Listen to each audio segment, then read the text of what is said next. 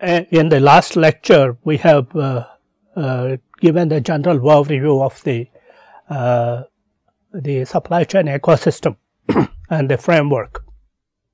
And as we saw, the ecosystem has 4 elements.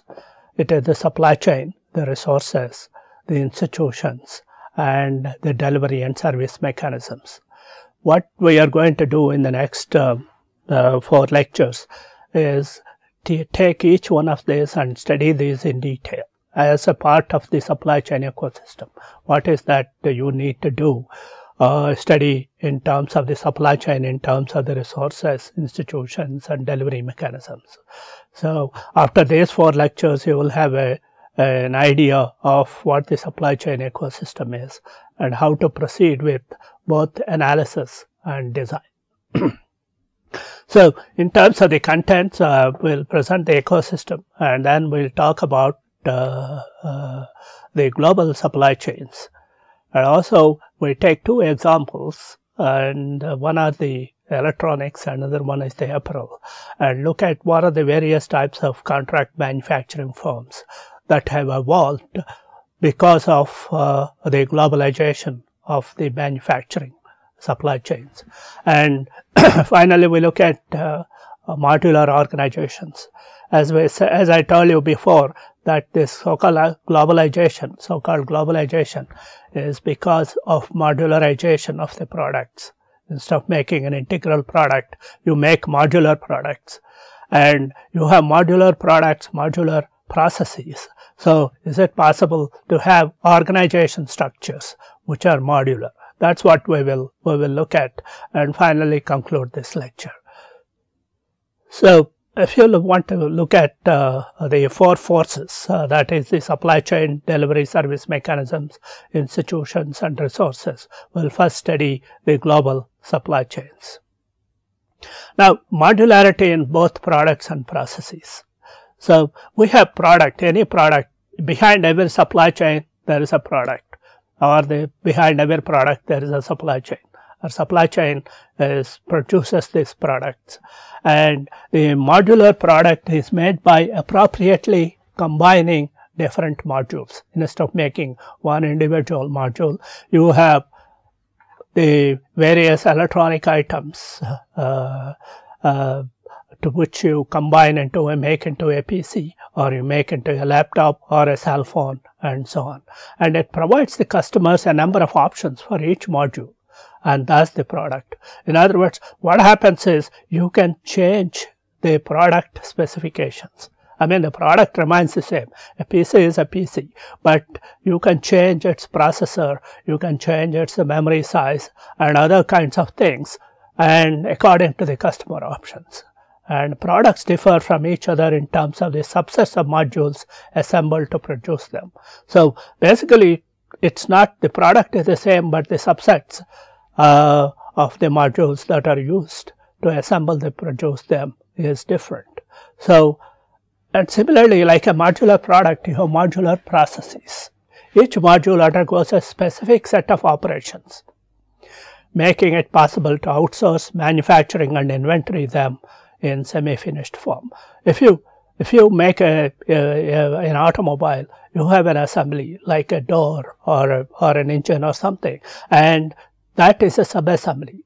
And the process on which this is manufactured, the module is manufactured, is a modular process, and that is standardized. And which is standardized means the equipment that is needed to manufacture that particular sub-assembly is standard, and the process and the designs, everything is standardized. So because of the standardization, you will be able to outsource both the sub-assembly, and people can buy some equipment from some manufacturers and use the standard designs and standardized processes to manufacture sub-assemblies and sell them to big original equipment manufacturers. So if you look at modular products and modular processes, you have modular organization structures. We will have a chance to look at the modular organization structures before the end of this lecture. So we have various supply chain trends like modularity and outsourcing. So we have modular products, which means standardized production processes, and outsourcing led to modular supply chains. So you have the modular products, so which are sub-assemblies, which are tier 1, and tier 1 outsources its particular components to tier 2, tier 3, and so on, and the products are standard. The components which are manufactured follow the standardized production processes, and hence they are outsourced to low-cost countries. And if you combine all this, like I have shown in the first lecture, a multi-tier supply chain diagram, it becomes a modular supply chain. And standardized component manufacturers have become IP monopolies and wield global market power. Now, what happens in a product? If you take a PC, you can assemble a PC, buy various kinds of components, assemble a PC in your house. So, and similarly, it is possible to hire a wooden table or something, whatever this one. So, but then the intellectual property will be in the hands of the component manufacturers.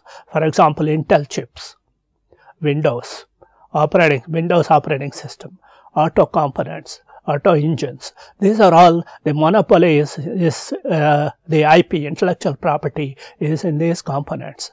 But anybody can take this particular components buy it from their market, and they can assemble them into a particular product. Products have thus become commodities with the availability of codifiable and easily replicable knowledge about assembling the final product. So, that's what I have been saying. You can assemble the final product by buying the components in your house. So, the strategic competitive advantage for assemblers, for example, Dell, General Motors, Nokia, and others, moves from the factory to managing the global supply chain and social capital with the stakeholders. So, where is your competitive advantage? Why should I buy from Dell? Or why should I buy from a car from GM or Maruti or whatever? So, the strategic advantage becomes, or the brand for these manufacturers comes in managing the global supply chain. And also the social capital with the stakeholders, which actually means that the intellectual property for any particular product lies A in the tail end, that is the components, and B in managing the entire supply chain by the assemblers, and also the connections that the global supply chain assembler or global supply chain owner or the OEM has with its stakeholders. So, you can see the change that has happened over the last 10 decades. From 1913, when Henry Ford has started a vertically integrated enterprise, to a globally dispersed manufacturing system today, the competitive advantage has moved from the ownership of all the facilities to the managing the global supply chain, or making the components, the vital components that are needed for the particular products. So, if you look at an iPad, China assembles all iPods, but it gets only $4 of unit and just over 1% of US retail price of $300. You sell this for $300 or $299 in the US, and you say you have outsourced this to China, and China gets only 4%. So, the largest share of the value in the iPod goes to the enterprises in the US. $163 of the iPad's $299 retail value, it goes $75 for distribution and retail, $80 to Apple, and $8 to domestic component manufacturers. So, you can see how low cost has become, how much profit the US manufacturers can make from this particular diagram. So what are the types of standardization here that are required? One is the standardization of parts. Common parts are used across many processes, products redesigned as necessary. So basically you can have the products, you can use the particular product like a PC or a cell phone. The memory can be different. It can be 8 GB or it can be 16 GB, 32 GB, and the cost varies based on that. And the memory strip can be fixed depending on that. So what happens is the strips are of the same size, but the memory capacity changes. So common parts are used across many processes, and products are redesigned if necessary. And process standardization, standardizing as much of the processes as possible, making a generic or a family product. So if you standardize the processes, then it's easier to outsource. And also by standardizing this one, you can easily automate the particular process using IT and other technologies. And the final product assembly is delayed until the customer order is received. It's called postponement. In other words, the final assembly, for example, if you order a laptop from Dell, they will wait until you have paid the money, they get the cash, and then they will assemble the particular product and deliver it to you within 24 or 48 hours or whatever it may be. So this is called postponement. And the process and product standardization, modularization help in making this possible. So if you look at the integrated product value chain modularity, they are integrated products. That means the OEM, original equipment manufacturer, manufactures the product, and if there are screws and other things to be fixed, and they fix them, but it is an integrated design. And the next level we can have, you can make the product into 3 modules.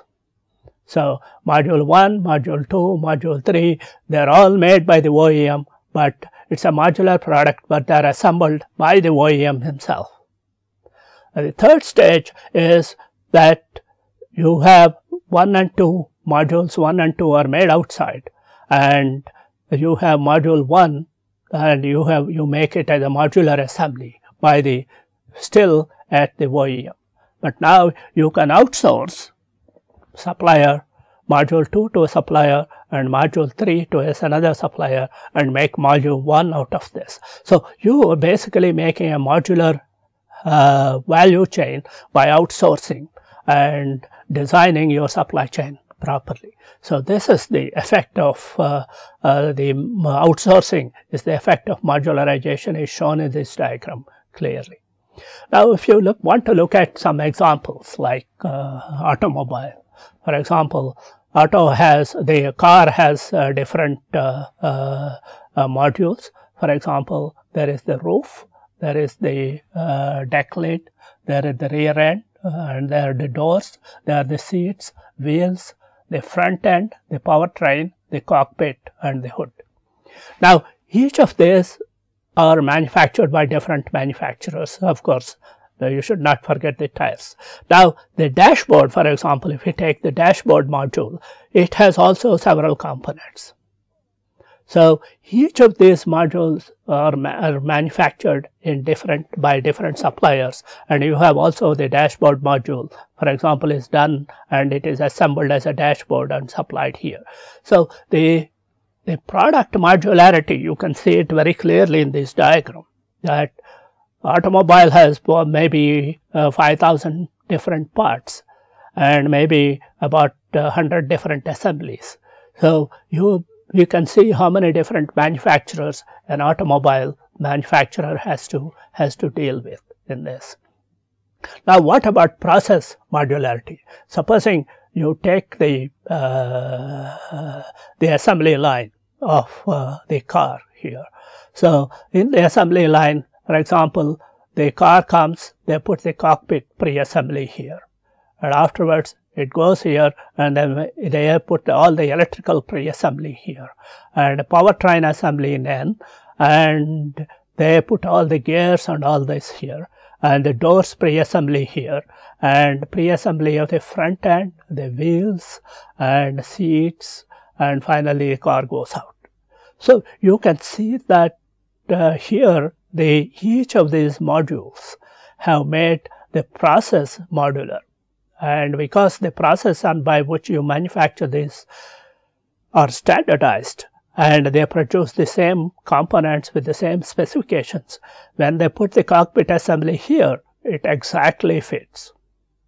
And similarly for all this. So when, as depending on the number of components that you have, it becomes mandatory that you make your assembly to specifications, so that the final product is not a loose assembly, but it is a tight assembly of various kinds of parts and so on. So here it's very these two diagrams, the product and process modularity diagrams for automobile, this basically shows both the product modularity as well as the process manufacturing.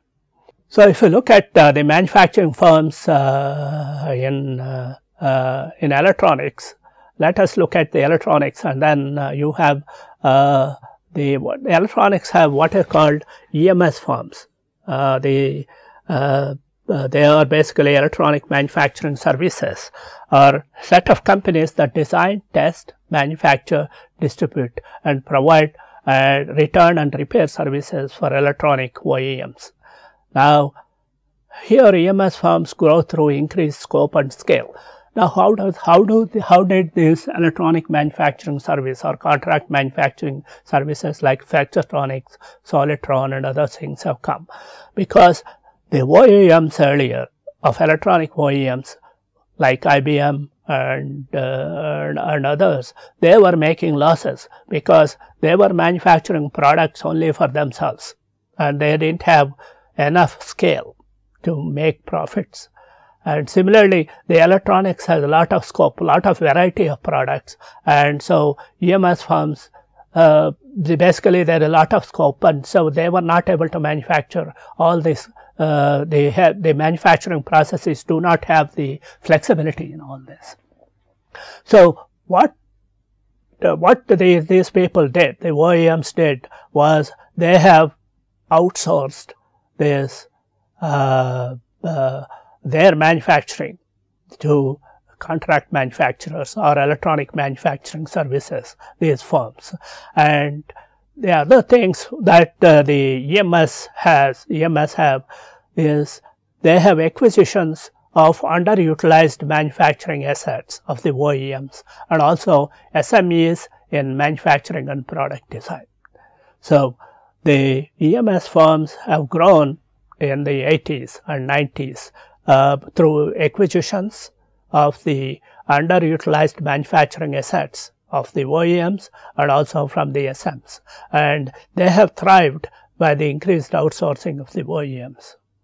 So there are three kinds of electronic firms. One is CM, which stands for contract manufacturer.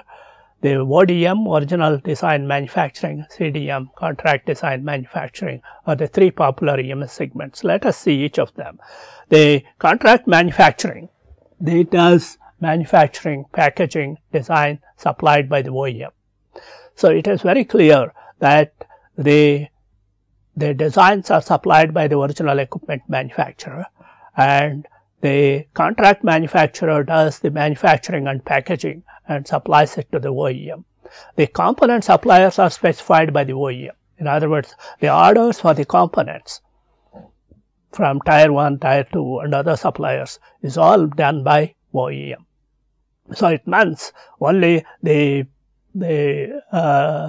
manufacturing and packaging are the two activities that are done by the contract manufacturing. One should understand that the manufacturing and packaging, these are asset intensive and commoditized activities, because these are well known activities and anybody can do it. And so what happens here is these contract manufacturers usually suffer from commoditization of their products, as well as once the equipment is asset intensive, you have to replace the equipment, and you have to basically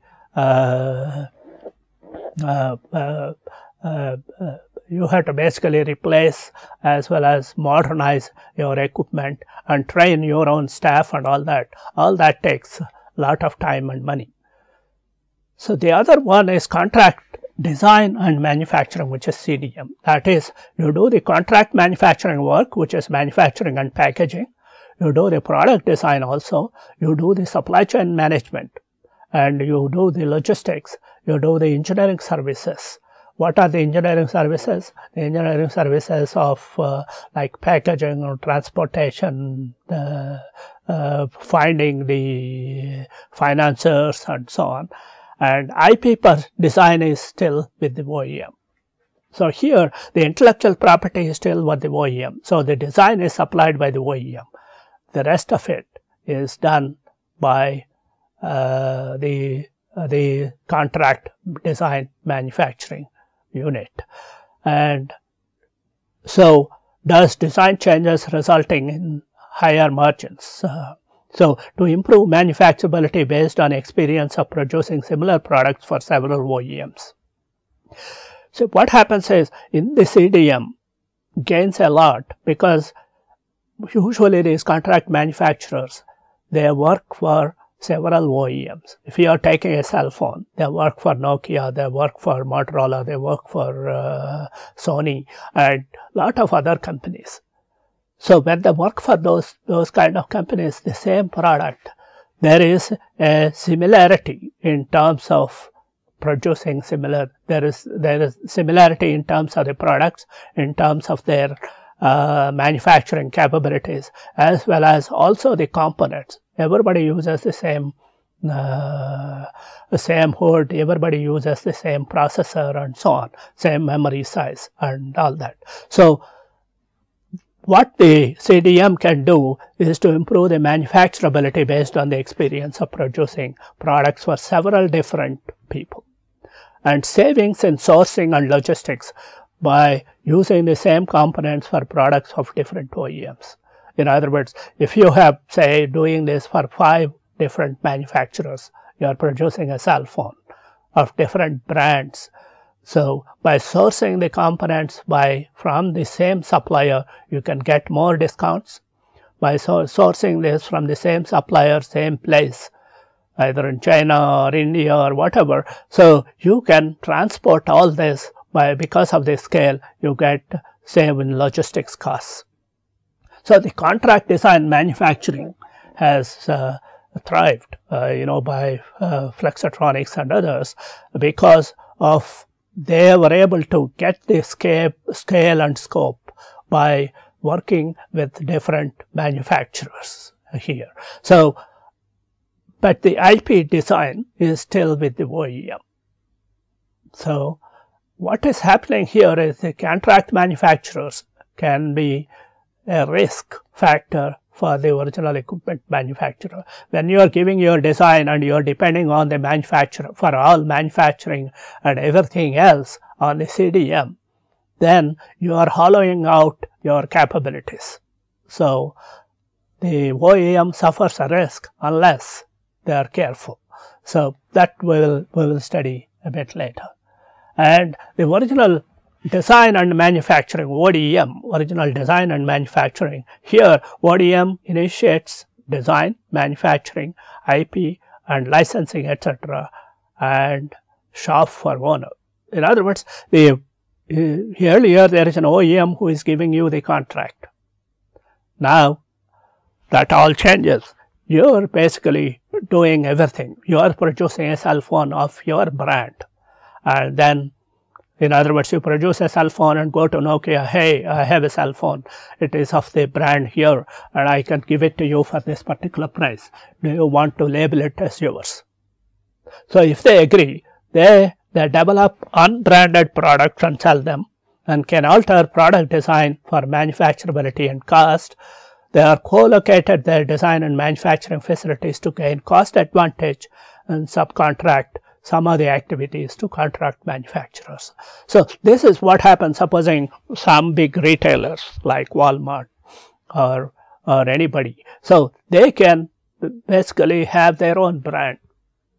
like this original design equipment manufacturing company can create Walmart cell phones or have their design. Walmart need not have to do anything except it's give its name, and then it will be sell on Walmart this one. So there are several products which are coming out, and this is what is happening in the electronic designs. So but then there are risks involved in each of them. In contract manufacturing, it is need to manage manufacturing risks only. In other words, the design is supplied by the OEM and the marketing is done by the OEM, and you need to manage only your manufacturing risk. In other words, your sourcing everything, the suppliers are all selected by the OEM. So you are just doing the manufacturing. So if there are any defects in your manufacturing processes, if there failure of your machines or something, and because of that the product has some defects, then you get into problems. Otherwise, you don't have any other risks associated with this. If you are CDM, then in addition to manufacturing, the design may need modifications, adding overseeing costs. In other words, when somebody gives you this one and you manufacture the product design and all that, then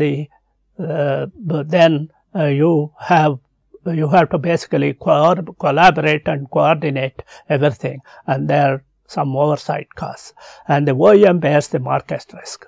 And in the case of ODM, then both technical and market risks are borne by the EMS firm, hence more responsibility. So you require extensive market analysis and development of product architecture. Future risks may come in the form of constant upgradation of design expertise and manufacturing capabilities. We have seen, particularly in electronics, how things are changing. It was from PC to laptop to tablet to cell phones. So there is a tremendous amount of technology change. So you will have those risks and needs inter-organizational coordination. As I said earlier, if you are a OEM and you have connections with all your suppliers and other stakeholders, but if you are in the ODM without any kind of a brand, then it may be you need intra-organizational coordination to make your things happen. So there are risks involved in all the three segments.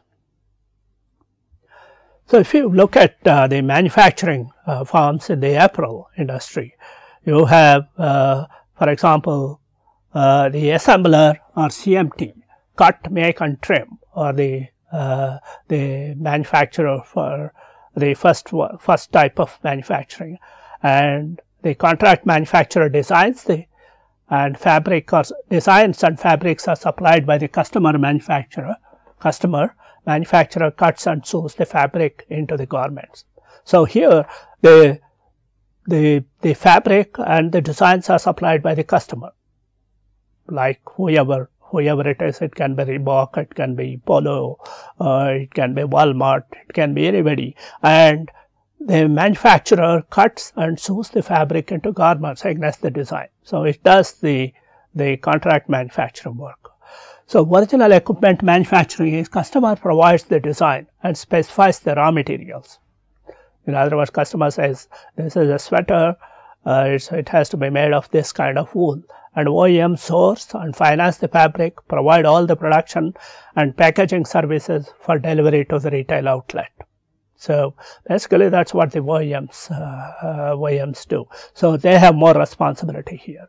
And original design manufacturing in apparel is to organize and coordinate design of products, selection, purchasing of materials, all stages of production such as cutting, sewing, trimming, packaging and delivery of the finished product to the customer. So you have various types of apparel firms, like in the case of the electronics, you have the same kind of thing in the apparel firms. So we have seen so far that in the electronics and apparel sections, there are three kinds of organizations. That is the contract manufacturing, original design manufacturing, and so on, and similarly in the apparels. So, but then what about other verticals? If you take auto vertical, is it possible to distribute it like this? But auto is a typical this one where the globalization has not happened. What happened was only regionalization. That's where horizontal outsourcing or horizontal integration has happened in the auto industry. What is horizontal integration? If you have a company like General Motors or Hyundai or somebody, they will come to India or they will go to China and set up their own factories there, and they will source local components. Why? That's because the auto components are more expensive, and two, they are regional. In other words, the driving speeds and depend on the infrastructure, the roads, the quality of the roads and all that, and also the left hand, right hand drive, and these kind of things. And if you have auto steering or switching of the gears and all that, depends on the driving habits of the people. It also depends on the infrastructure, and also the part heaviness makes it has to be delivered via ships, and it cannot be airlifted. So because of all these reasons, auto supply chain is more regional than global. But on the other hand, in the apparel as well as the electronic sections, it has become more global. So once you have products which are modular, and then the processes which are modular, what about next? What is an organization? Organization is the total company. So if you take any of these big companies like Maruti, it has a president, a CEO, board of advisors, board of directors, and also for each unit there is a general manager and so on. So basically there is an organization structure that is associated with this. So what about the modular organizations here? So if you look at the electronic industry, in earlier we have vertically integrated computer companies like IBM,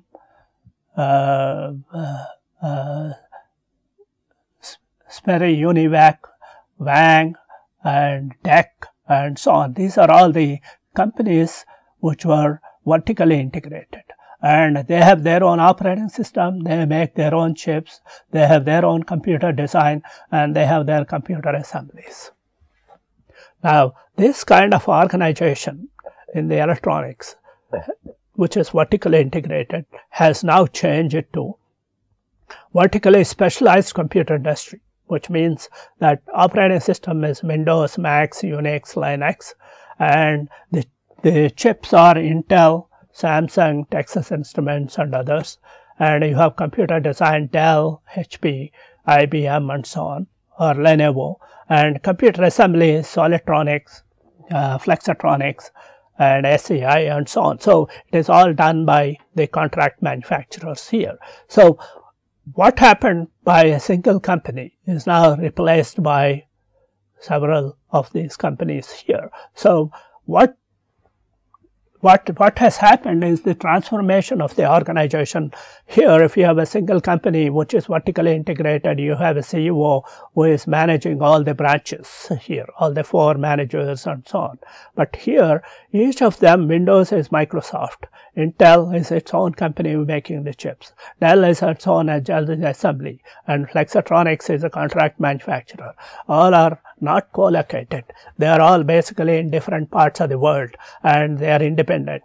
They are financed by different people.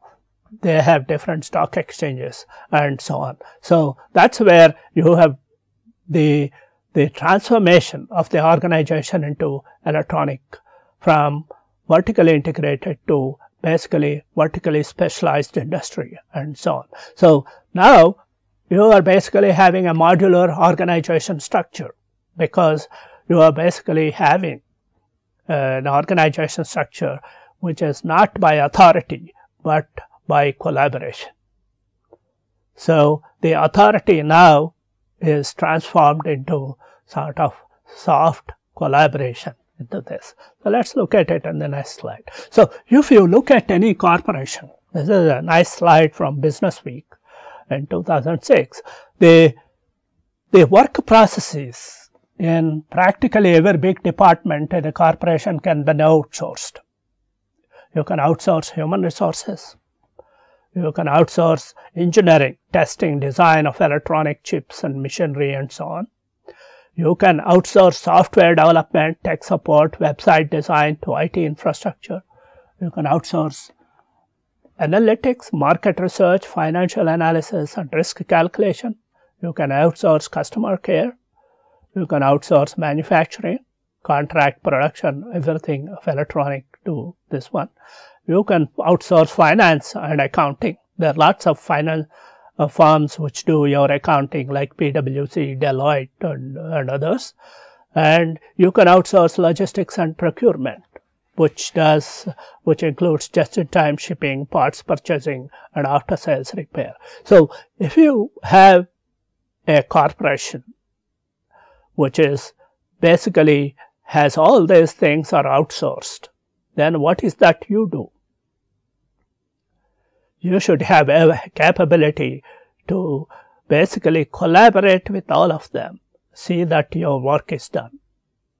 Because if it is under one organization, then you have a governance strategy which is vertically integrated, which is the authority flows from top to bottom. But here authority is everywhere. Each one is basically an independent corporation. So you have to basically take all this and put them and weave them into this one. So that's where the governance of a corporation, which has a lot of outsourcing here, is an important issue that we are going to study in one of the lectures in the coming months. So if you have a modular organization designs, for example, modularization of product designs paves the way of similar modularization of organized designs, facilitating coordination of activity via an information structure rather than managerial authority or hierarchy. Now, what does this mean? You have a product, and what you did was you designed the product as a set of modules. Now, each module is made by a different company. There are different units. So if we have, say, 10 modules and each are done by 10 different companies, and you have provide them the designs, and the OEM or original equipment manufacturer gets these sub-assemblies and assembles them, right? So what is the organization structure here? So each of these modules production have units have their own CEOs, but the only thing that comes is what flows is the information. So that's where it comes to a collaboration structure, which is the information structure, or an orchestration structure, where you tell people what to do, when to deliver, and what are the specifications, what are the designs and so on, and collect it from them, or ask some logistics provider to collect it and then deliver it to your assembly plant, and you have to then assemble them. So the coordination of activities via an information structure rather than authority becomes an important thing, and that becomes a modular organization structure design. Now, what is codification of knowledge? That is, whatever knowledge you have, it is not in the brains. You can write down as a piece of paper.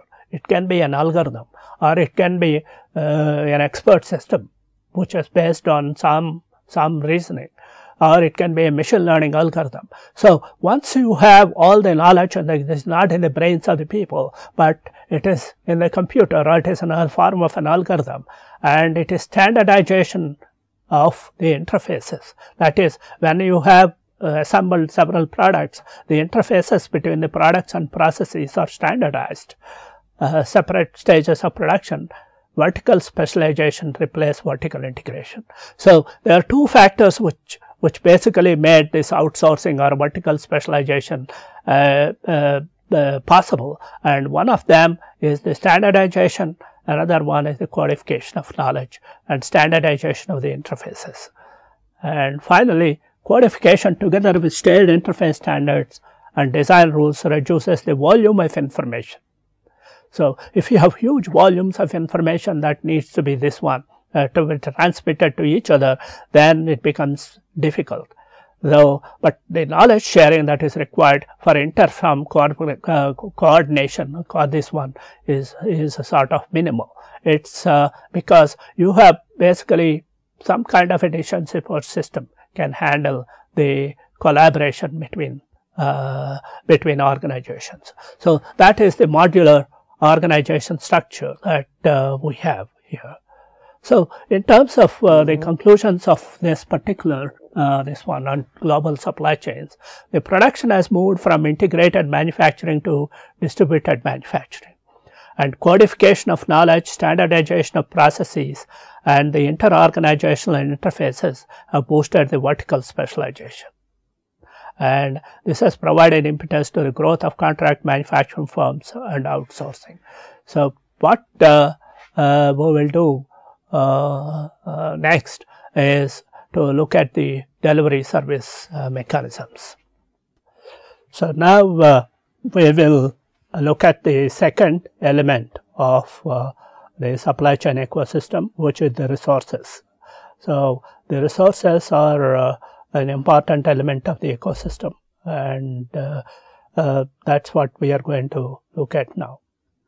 Now, in this brief presentation, we are going to look at the types of resources and the industrial resources like special economic zones, industrial clusters and so on, and conclude this presentation.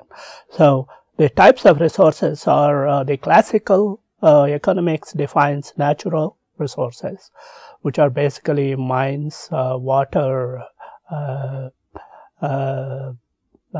so on. And the human resources, they are basically both educated as well as the labor, the white collar, blue collar labor resources. And nowadays, the labor becomes very important in the sense they have to be technology enabled. In other words, sometimes the technologies like automation replaces the human resources, but the human resources may be needed to enable the technologies like the computers, internet and so on. Internet gives you the connection, but you require humans to connect. So, this human resources and the interactions or interfaces between the humans and the computers or the machines becomes an important issue. Then the third one is the financial resources.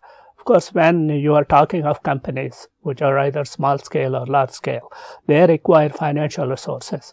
Financial resources as a part of the loans, or they are a part of to invest in their companies, or as a part of the operational expenditure for letters of credit, or for taking the loans for their customers and so on. So, and then you have the capital assets, which are like machinery, warehouses, trucks and so on.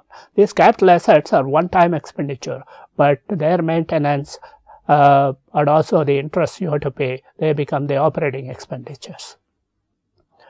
The modern view, of course, in terms of the resources, it includes knowledge and intellectual property as the resource. So, if you have people or your employees who create intellectual property which you can patent, and that generates money for these companies in R&D organizations as well as in institutions which concentrate on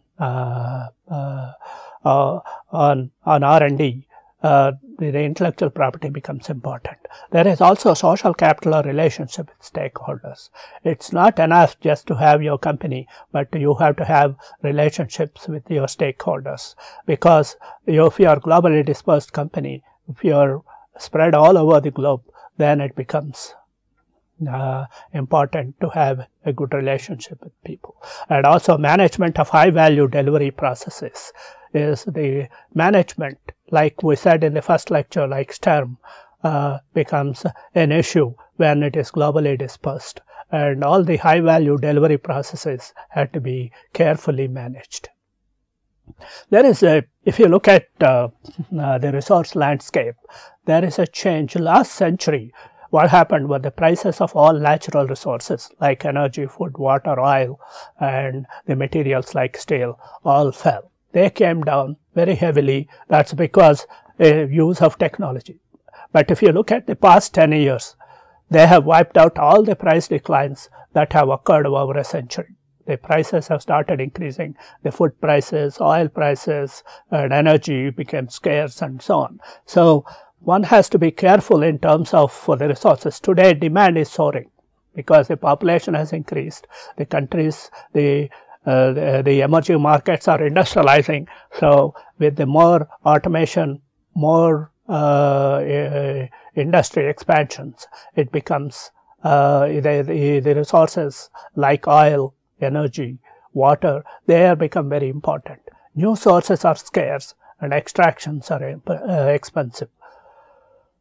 So shortage of one resource rapidly impacts others. Supposing you have water, water is the bore wells. If you want to have water, which you want to the groundwater table is declining. So to bring it up, you require more power.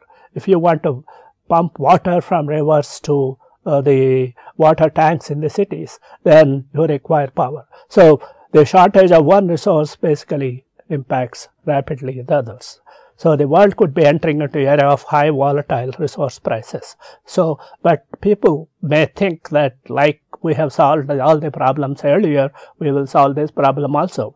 It is possible that there is a lot of uncertainty in terms of finding the solution. So let's look at some of the resources that the industrial resources. One are this what are called special economic zones. The SEZs are geographical region that has economic laws different from the rest of the country. In other words, it's a region where all the resources are provided, and it is a cluster where all the industry stakeholders are also present. The power, water, there is no scarcity, even the rest of the country may have scarcity. And it has basically some tax incentives, tax shops. So some regions where you can manufacture, you have to necessarily export. In some other regions, you can also sell inside the country at a price. So basically, these are regions which have economic laws which are different from the other country. The goal of most of the special economic zones is to attract foreign investments. This is, for example, China has lots of special economic zones which have been very successful. For example, they are established in China, India, Jordan, Poland, Philippines, Russia, North Korea, and several other countries. Indian SEZs are not as effective as those in China, probably because they are not focused. But one of the very successful SEZs in India are the IT SEZs, where there are electronic cities which were built in cities like Pune, Bangalore, and Chennai, and in Hyderabad and so on, where these SEZs will concentrate on the IT industry. And of course, there are the clusters, the industrial clusters which come in. The industrial clusters are geographical concentrations of interconnected companies. So you have specialized suppliers, you have service providers and associated institutions like universities, training institutions in a particular vertical. If you have a cluster, say auto, then you have all the auto component people and the logistics providers who will provide the trucks to transport the components from the supplier to the manufacturer and so on. And also you have training institutes, in particular this one. And also close by, it may not be necessarily in the cluster, but you have close by universities where research is being done for that particular vertical.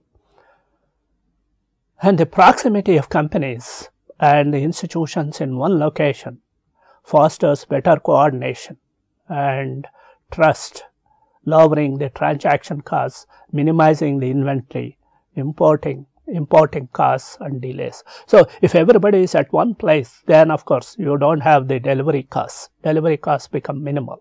So, the coordination cost also, because you need not have to have a coordinator, people can deal directly with the other companies, and that is where you will minimize the coordination costs that are involved. So, if you are basically sourcing from a cluster which is nearby, then you can follow just-in-time philosophy. Your transport costs are minimal, your inventory costs are minimal, and also your coordination costs are minimal. So, that is where the clusters are suggested by as one of the innovations in the supply chains. And clusters allow companies to operate more productively in sourcing inputs, because the clusters are nearby, so they can transfer knowledge, information as well as the employees, and it can accessing information, technology and human resources. So, human resources also becomes very easy. So, this is where we have these clusters. There are several examples of these clusters. One of the examples of the clusters is the California wine cluster, this is taken by from Potter's book, and so on. So, but you can see that the diagram here, which is you have vineyards, you have winery processing facilities, that is in terms of the supply chain, and also you have the educational and research and trade, that is the educational resources. You have the institutions here, which are the state government agencies, and you have the equipment, the barrels, bottles, caps and corks, labels, public relations and advertising, and so on. So, if you take all this, what are the elements of all these diagram, you can rearrange them into the supply chain, the institutions, and the resources and the delivery mechanisms here. So, you can see that the California is now a significant player in the wine industry, challenging Italy, France and other European countries. So, I mean, one of the important things here to recognize is that the people this cluster has become very famous and efficient, and has become cited as an example of a cluster, and you can see that the ecosystem framework is embedded in this cluster. You have not only the supply chain, the government rules, so you have educational institutions and so on. So, everything is there in this. And University of California Davis, which is the educational institute which is associated, and these wine growers, they will have chaired professorships in this university, and they help with lot of innovations that are needed, like mechanical harvesting, drip irrigation and field crafting. So, the other kind of clusters that we have is the clusters in India, which is India is nowadays is called a small car hub. And if you take India is a large country with 28 states, but you will find the auto clusters are located in east, west, north and south. In the south it is Chennai or Madras, it is in the north it is Delhi, in the west it is Calcutta, and in the west it is the Pune Bombay region. You can find in this diagram all the state names where they are located. You have some exceptions to this, where in the state of Madhya Pradesh you have some clusters, but most of these clusters are in are in Manesar in north, which is near Delhi, Pune in west, which is near Bombay, and Chennai in south, and Jamshedpur, Calcutta in the east, and Indore is the central India. Indore has some hub and so on.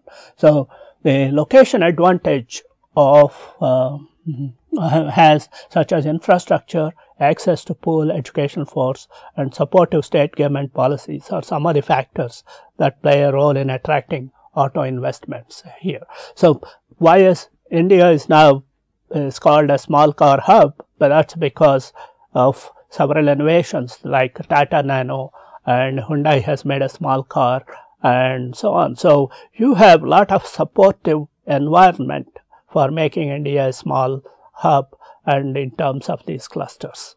So the whole all the manufacturing in India is concentrated in 4 places. So I mean, it depends that if somebody who is located in Delhi, in this region, has to sell basically to somebody in South, then you have to transport those cars in special vehicles to the dealers in the South. So there is a transport cost that is involved, but I think that's usually done. Similarly, if there is a car manufacturer in the South and if he wants to sell in the North, then the finished products, the automobiles, have to transit from South to North. And similarly, this happens from West to East or North or South. So this is but there is this cluster advantage of this. So if you look at the kind of things that are happening in the resource arena, one thing one has to be extremely careful is the resources are getting scarce, particularly the natural resources. If you look at the mines, the oil is getting scarce, and the others, aluminum, copper, and iron, the mining is becoming expensive, and the food, which is the agriculture, that is also becoming expensive, which is leading to the inflation. Another factor that one need to observe is when resources are getting scarce or they are becoming expensive, it is important to improve the efficiency of these resources.